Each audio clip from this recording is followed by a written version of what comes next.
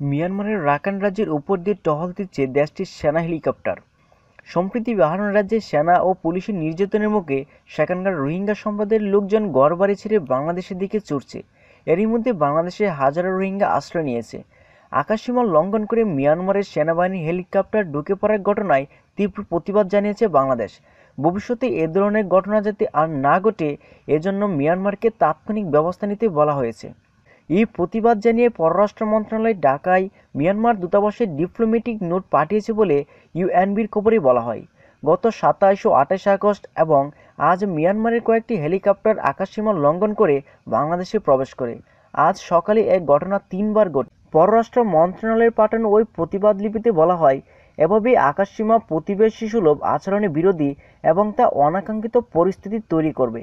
বাংলাদেশ যখন সীমান্ত সুরক্ষিত রাখতে মিয়ানমারকে সহায়তা করে আসছে, তখন সার্বভৌমত্বের লঙ্ঘন দুই দেশের মধ্যে বিদ্যমান পারস্পরিক বোঝাপড়া ও সহযোগিতার ক্ষেত্রে নেতিবাচক প্রভাব ফেলবে। ভিডিওটি সম্পর্কে কোনো মতামত থাকলে অবশ্যই কমেন্ট করবেন এবং পরবর্তী ভিডিও পাওয়ার জন্য সাবস্ক্রাইব করে রাখবেন।